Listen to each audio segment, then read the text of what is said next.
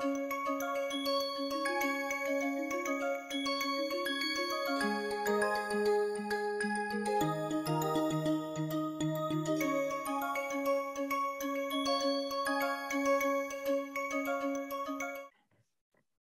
everyone, welcome back to NPTEL course on Rural Water Resource Management. This is Professor Penin Chinnasamy from IIT Bombay. We would continue the second week lectures from now on. Before we go to the second week, where we get into more of the technical aspects, let us do a recap of week one. So, and how week one, whatever we covered, how is it going to be linked to week two, we will discuss today. The week one, we looked at 5 lectures on which are spread across on introduction to the course content, importance of water resource management, and we also talked about how in the global scale, water resources are very scarce. In particular, we also looked upon freshwater availability and how rural regions are being more stressed. We looked upon different countries and how they treated water in terms of what livelihood options they have. For example, developing nations put more water on industry, whereas underdeveloped and developing nations such as India put water mostly on agriculture. So there is a big divide, and we looked at all the scales of importance of water management and different studies and how they looked at water stress. Now, after that, we went into units and quantification of water resources. As I said, since we were using the British system for a long period, still some of the British system is being used, and also the SI units are being used. So it is always careful on the user to have both the units understandable and or a book or a ready access to conversion of these units. Then we looked into LPCD. So it trickled down to the rural water management and how water is being given to Indian rural regions for agriculture, which is the dominant consumer of water. And then we looked at domestic water, then industry water. For the domestic water, we looked at LPCD, which is liters per capita per day. How much water do we consume per person per day?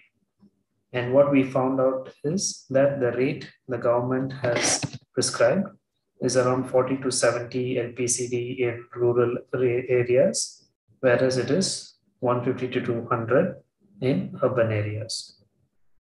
So given the context of how much water is available in the world and how are the units for different water resource management given, we then went into depth on the hydrological cycle.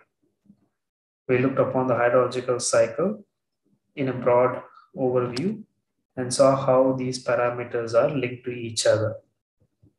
In the week 2, we would look at 3 key parameters in detail. Okay, this is very important to understand why I'm going to pick or why we are going to pick of the parameters in the hydrological cycle. We will be picking only 3 for this week, and we will go into analyzing why this parameter is important for rural water resource management. How do you measure and monitor them, and what are the different ways to conserve them? So for this week, we'll do 3 and another 3 for the week 3. So then we'll have 6 parameters that we've identified. Let's quickly look into the cycle again. As I said, the key dominant resource is water, but it does not start or end the cycle with the sun. The sun's radiations is the key driver for all these processes. be it evaporation, for which you need warmth of the sun or heat from the sun, be it your transpiration, where plants conduct photosynthesis and chlorophyll. Through chlorophyll, they produce food, and for that, they use the water resources and transpire. So, for that, sunlight is pretty important. There are some processes which may not require sun's energy, for example, the volcanic steam. However, for the cycle to continue in a loop, we do need the sun. Okay, so we started from the atmosphere and then we went into precipitation cycles. We looked at the different precipitation available in the world, and as I said, we are still using the US GS water cycle diagram because it has been well cited and also used in many government reports. So we identified of the precipitation multiple pathways. Then we came from rainfall into freshwater storage and rivers, streams, lakes, etc. Then we also looked at groundwater, how water recharged and came in. Finally, the water moved into the oceans. Once the water is in the oceans, there is plenty of opportunities for evaporation, and which is driven by the sun. Some of the water which goes into the soil is being able to be taken up by plants and animals, and that actually gave it back to the this process of taking water would end by giving water vapor back into the atmosphere through transpiration. So once these water vapor molecules are cooled down, they begin to condense and form clouds. Okay. So what happens here is you have movement of water vapor up, and then once it condenses, coalesces, then precipitation happens. So let's look at the key parameters for rural area. The first one, of course, is your precipitation. This is the input to the system. Please understand, we will go through only 6 right here, and we have identified them based on the literature and where more studies are being done, more groundwork have been done for water. So precipitation is the key because that is the key resources, water resource that comes into your system, into your cycle.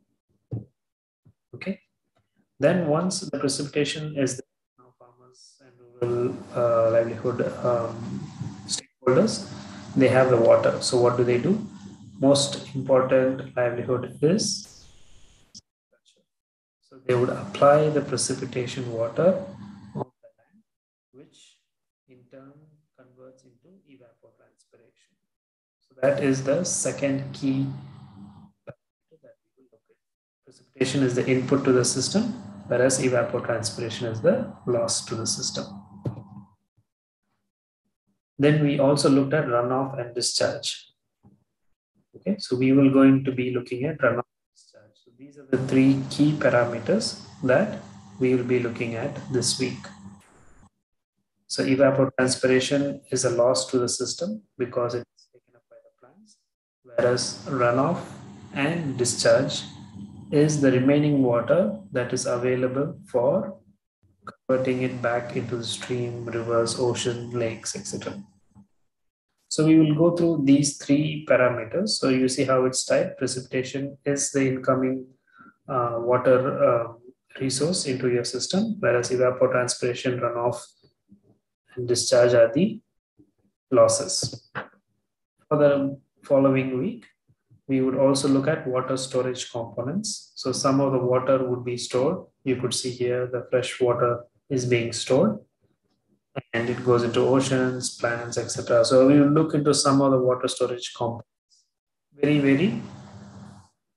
important ones. Okay, so for example, water can also be stored in the human body or in the plants, in the animals, but we will not look into that. We will look into a higher scale water storage. Then we will also look into soil moisture. other than the living things and the constructed dams, check dams, etc.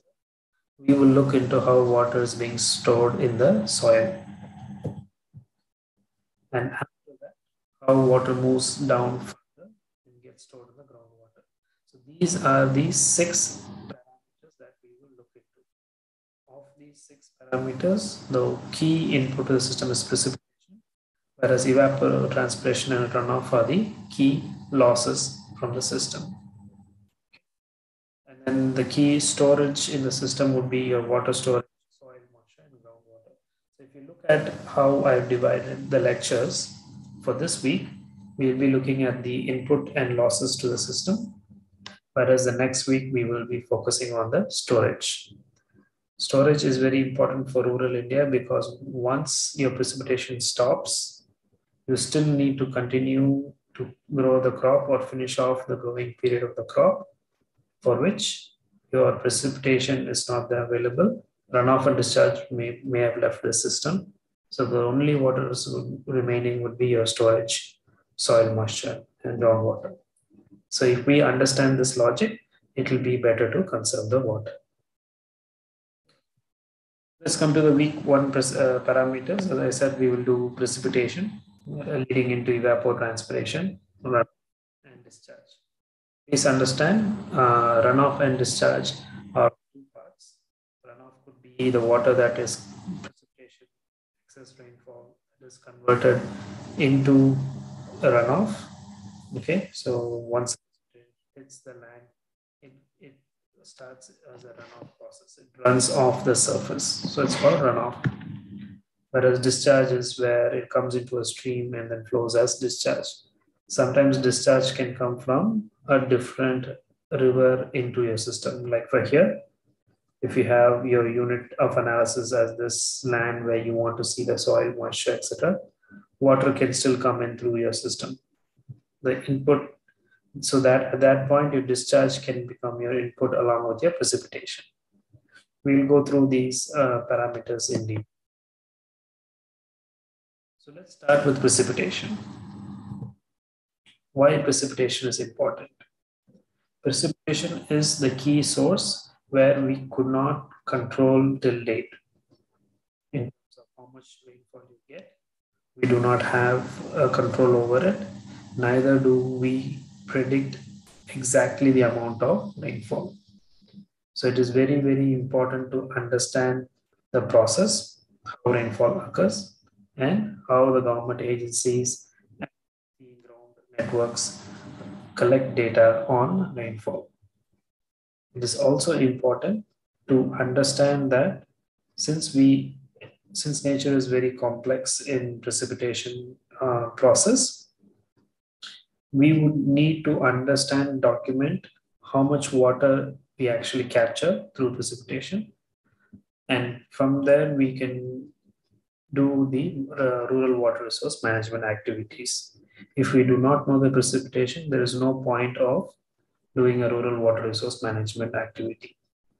Let's take, for example, if you are going to construct a dam and say that I'm going to store water for the rural development, unless there is precipitation, unless there is runoff, which is again precipitation converting into runoff, you cannot use the water. So it is very important to understand how much precipitation occurs, and it is the key input to the system. Okay, so there's only two types of farming that people do. One is the Rabi season and the Kharif season, whereas Kharif is your monsoon rainfall dependent agriculture, and your Rabi season is the non-monsoon part. Even in the non-monsoon part, please understand that the precipitation which occurs in the monsoon is what is being used. We'll go into this in detail. We'll also look at the different types and forms of precipitation. So, in your previous slide, we showed the water cycle, and there are multiple forms and types of precipitation. But for rural India, there are only a few which are very, very important. stressing two parts, rural and Indian, because rural means you can also have one in Africa where they do a different type of precipitation. They do have a different type of precipitation. So this course would be focusing mostly on Indian rural context, and that too mostly arid, semi-arid uh, regions, not in the too much north where we have snow and glacier and snow melt, etc. Once we understand the types of precipitation, we will then go further into the key methods in which precipitation occurs.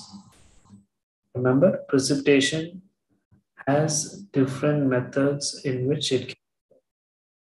And due to climate change, now you would be seeing many cyclones happening, which is also a disturbance and precipitation following up. And then you also see a lot of droughts, right? And sometimes other precipitation events happening, like in a dry area or a very hot region, you will see ice rain falling, which is called hail, or even snow falling once in 20 years, once in 30 years. So it is also important that you know the different types of precipitation and what are the key methods in which precipitation occurs. On top of this, we also said precipitation is the important source that brings water for agriculture in India. In different countries, precipitation need not be the important source because somewhere else it rains and then the water is connected through rivers and stream networks. So the country can do agriculture. So it is mostly channel based or dam based agriculture or irrigation. In those countries, for example, in the African countries, which are fed by the Nile River, you may not worry about rainfall or precipitation in your region.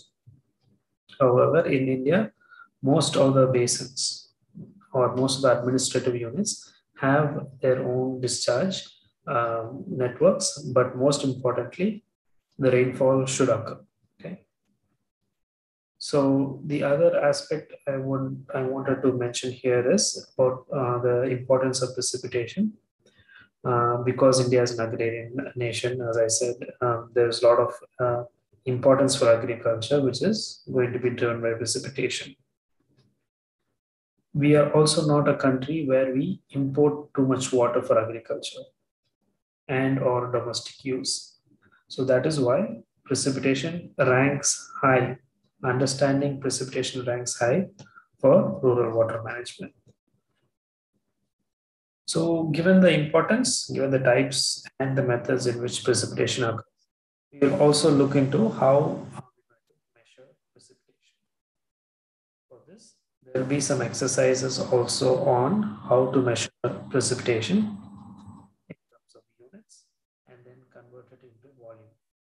If you had remembered from the last week's lecture, we mentioned precipitation and other parameters in the hydrological cycle mostly are measured as a thickness, which is one dimensional.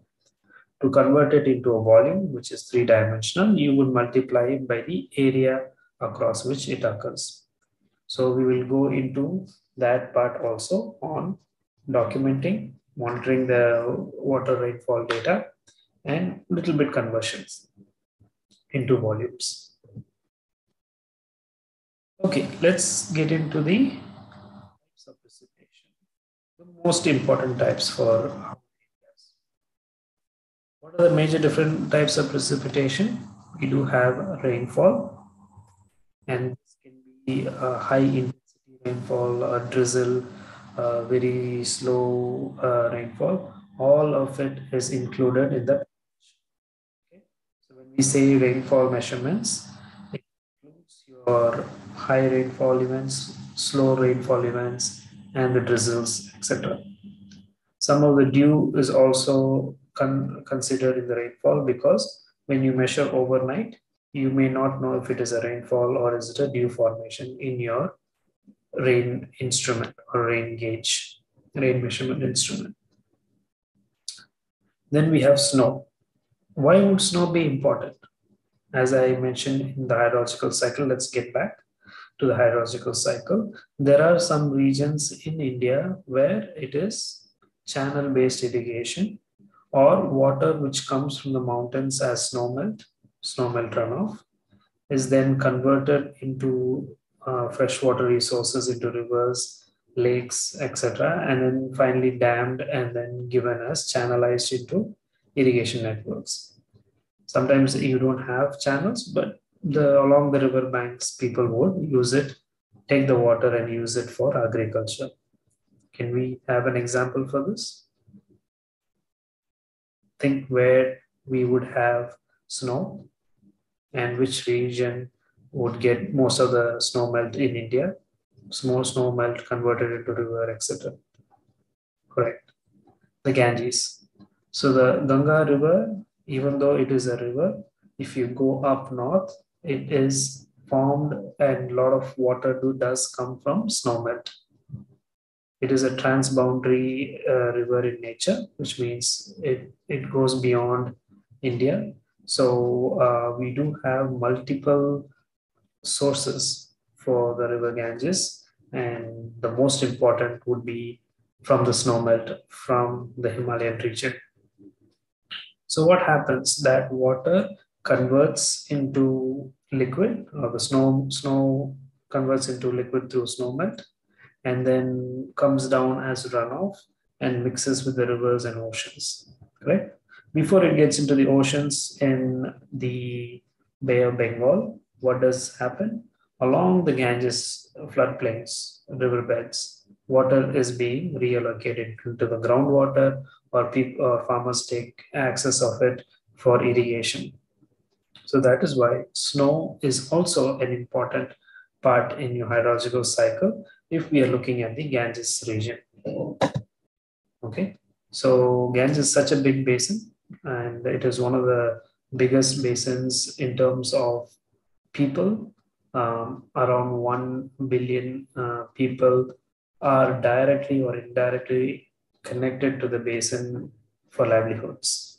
Okay, so which is one person per 7 people in the world. So if the world's population is 7 billion, approximately 1 billion is supported by the Ganges. So it's a huge basin. And to understand that the water comes from snow is important. The other methods, as I said, is hail and sleet, which are forms of frozen rainfall, which occurs mostly in the north. So to wrap it up, we will be looking at rainfall measurement alone, not much of snow, because by the time snowfall converts into river discharge and runoff, you are only measuring runoff. Okay, so that is where in the precipitation slides coming up in the next lecture, we'd be looking into the rainfall measurements of precipitation.